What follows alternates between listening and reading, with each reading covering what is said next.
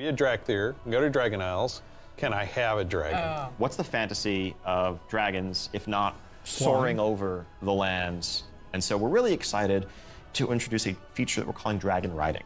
It's dynamic with everything from momentum to dive bombs, the ability to just sort of build that speed up and feel the world rushing past you in a way that should be much more exciting than traditional flight that we've made available in the past, but that's also available for players through a customizable dragon mount right from the start. So they're doing it. They're doing exactly what I said. Over time, right, to become a They're making flying from the start.